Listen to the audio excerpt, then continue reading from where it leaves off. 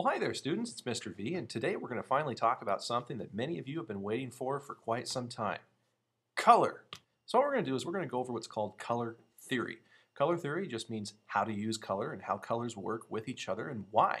And we're also going to go over a little bit of brain psychology with color. Colors actually trigger different parts of the brain, and so that means you would choose certain colors to generate a specific mood in your piece. There's a reason why some artists choose certain colors over others in their work. And so let's take a look at this piece. We've got a forest, it's green, it's kind of tranquil, it's kind of relaxing. However, if we look over here, here's another picture of a forest, the mood is completely different. And let's just go back to the first one, makes you feel a certain way. Go back to the other one, makes you feel completely different. That's what color mood is. Mood is the use of a color to generate a specific sensation, feeling, or effect in your work. So subject matter is irrelevant when it comes to color. You could have two pictures of the same thing, and you've got one that's inviting and warm and sunny, and the other that is frigid, kind of closed off, ominous, maybe a little scary, based solely on the colors. And so when we look at colors at the beginning of this video, I want you to break colors down into two major groups, warm and cool. And that means exactly what it sounds like. Colors generate warm sensations, and other colors generate cool sensations. Take a look at this piece. The yellows and the oranges and the reds all are used where the light source is at. But all the blues and the violets, and maybe even a little bit of green, is used where the negative space is at. That's warm and cool. And if you want to make a very good piece, you want to have a good balance between warms and cools in your work. There are always some of those opposites included within it. Look back at this one. This is a successful piece because it's got very, very cold colors as the majority, but it's balanced out with a few warms in there, the yellow flowers. And that happens in nature a lot. Wherever the light comes from, wherever the warmth comes from, colors correspond to that. Look at the sun. The sun generates whites, yellows, oranges, and reds. But likewise, in the negative spaces, we've got greens, violets, and blues. And this is a color wheel, and it's divided right down the middle between warm and cool. The warmest color is yellow. The coldest is violet. And if we drew a line right down the middle, everything on one side would be cool and the other side would be warm. So pure yellow is the warmest. Yellow-green goes into the cold spectrum. Yellow-orange goes into the warm spectrum. Now we're going to get a little more in depth in here with the color wheel and how it operates.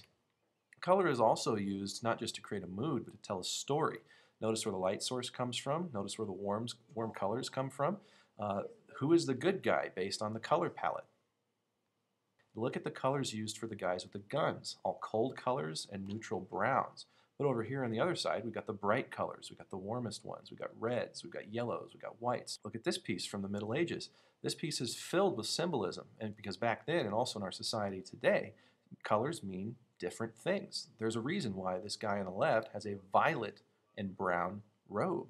And there's a reason why the lady on the right has a green dress. Those colors represent things in that culture. Now colors do things, and those guys with an art background might already know this. I'm just going to approach it as if nobody's heard about it. You've got three major colors, and those are called primaries. Those are colors that cannot be broken down into other ones. Primary colors are yellow, blue, and red. Now when those colors mix together, they do stuff. Yellow, when it hits blue, turns green. Red and yellow make orange, and red and blue make violet. Believe it or not, I've actually seen a lot of students not know how to mix their colors. If we look at the color wheel, if you need to know how to mix any color, simply do the following. If you want to know how to mix purple, look two colors to the right and the left. You have to only mix blue and red. That's it. If you want to learn how to mix orange, just look two colors to the right and the left. You mix red and you mix yellow. So we got three primary colors, and they form a triangle on the color wheel. We also have what are called secondary colors. Those are green, purple, and orange. Those are colors that are made by mixing primaries. We also have what are called tertiary colors, number 3.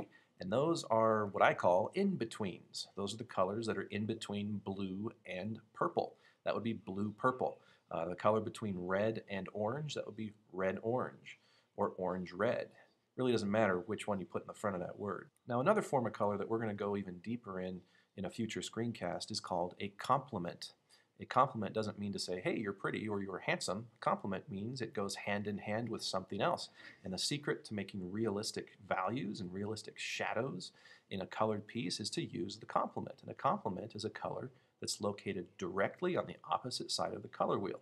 So the complement to red would be green. What happens when you mix those two together? You get brown. You get what's called a neutral tone, a muddy gray neutral brown. And that's how you create realistic shadows in your work. Here's an example of an abstract piece that I made in watercolor. I love color. You've maybe mainly seen me draw mostly in black and whites, but color is a big one. And we use the same techniques in color that we use in drawing. For example, layering. The way I got all these different colors was simply by painting over it multiple times. And this is a great example of warms versus cools. You look at the left side, it gives you a certain sensation or emotion. You look at the right, vice versa, same thing. Now it's been proven that colors actually trigger a response in the brain physiologically. Stick your head in a scanner, show a person the color red, and a specific area of the brain will start to fire. And that's how color theory applies to color psychology. You will choose certain colors to generate an effect in your viewer. It's not about what color you like. If red calms you down, it may not calm the rest of the planet down. So you probably wouldn't want to make a relaxing, peaceful image using the color red. And that's used in marketing quite a bit. We'll go into some examples for that. So let's see what the colors actually mean.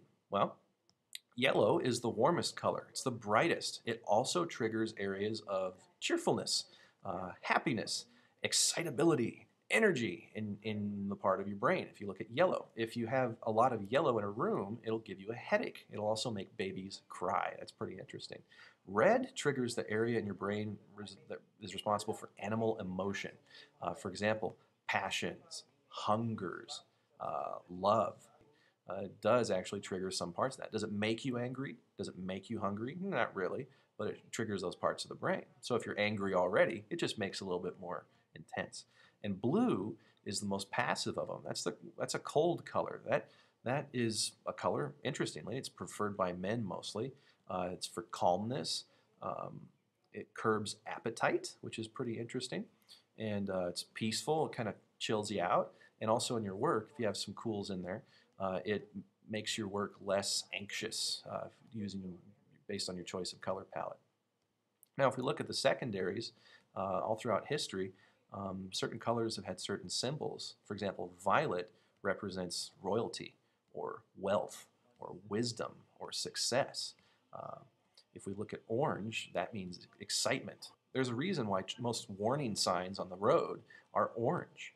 That means like, hazard lights or something like that. Orange is used for a warning. Green represents tranquility. It's kind of a peaceful color. It's been scientifically proven that rooms that have lots of green in them can reduce stress levels in the brain. Neutral tones, like a brown, mean kind of a practicality, boredom. There's really not much going on color-wise in a brown color. So that's why they're referred usually as neutral tones. And that's why most shadows have kind of a grayish-brown look to them that comes from when you mix complementary colors. Now this is pretty cool. Let's look at how colors are used in advertising to trigger those parts of your brain. If you look at McDonald's, what are the two major colors used? Red and yellow.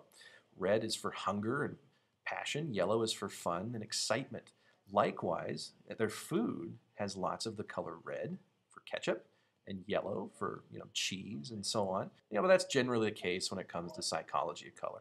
So I hope you found this helpful. Be very familiar with this when we move into color. If you need to watch this video more than once in order to get it to stick, do so. You'll be graded by your use of color in your future works and why you chose that color for a mood, for color psychology. And I look forward to seeing you. Take care.